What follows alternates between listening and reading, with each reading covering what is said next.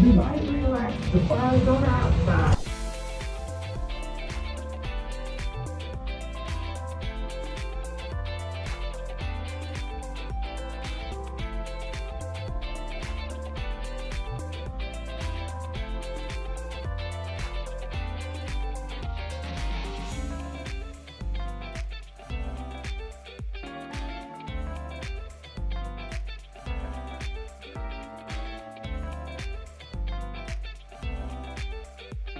All right, so you can see behind me, I just left the movie theater, AMC.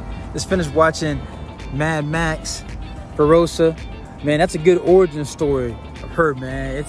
They did a very good job, but it's 2 hours and 28 minutes, but it felt like 4 hours, even them previews, man. There's 5 parts in it. They do a good origin story of Furiosa. I mean, right from the beginning, it's just, man, the special effects, the storyline. Now, it's really about the two guys, Demetrius and Immortal Joe, was two warlords fighting each other. So for most of the movie, she's just a supporting like actor, but then at the end you're gonna see her be the main actor of the storyline.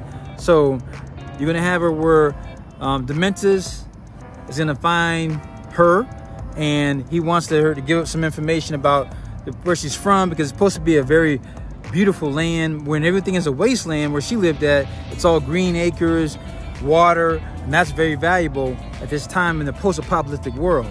And then you're gonna have where he's gonna come across Immortal Joe, where she wants to take over his particular castle, but they're gonna have a showdown between those two.